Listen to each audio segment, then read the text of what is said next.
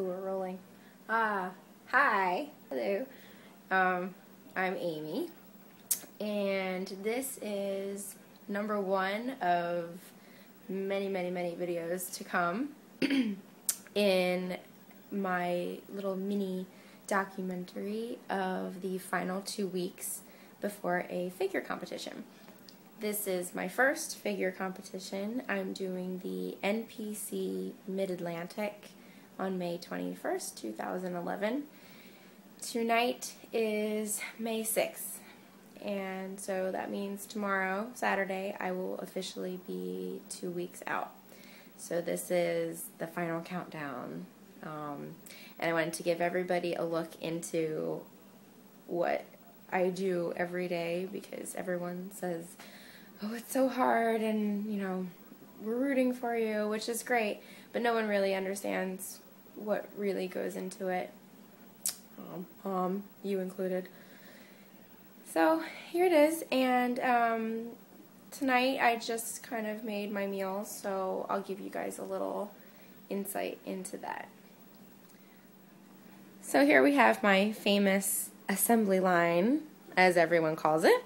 I just made my meals for tomorrow, and let's start from the beginning. Right here we have my morning protein. So when I wake up, the first thing I do is I have a little protein shake, and inside the protein shake is a scoop of soy protein, because I can't do the whey. There are BCAAs, which are branched chain amino acids. They help stop the muscle breakdown. Fiber, because I need fiber. Glutamine, again, to help with my muscles. And that's about it in there. And I usually mix it with water, maybe a tiny bit of soy milk for flavor.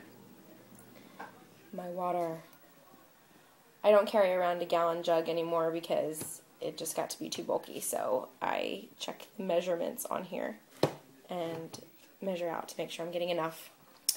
My vitamins, fish oil, fat burner,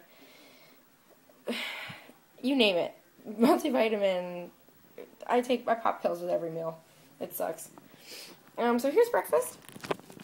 This is oatmeal.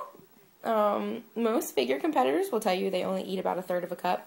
I eat a half because I'm small and I like to eat oatmeal. And I figure since I'm small, I can eat a lot. There's protein in it, and the same amino acids that were in that are in this, along with some cinnamon and allspice to make it taste good. This is meal number one. Some people call it a snack. I do not, because everything's about the same. So I have 4 eggs. I eat 1 egg and the rest whites. They're hard-boiled. That is half of a sweet potato.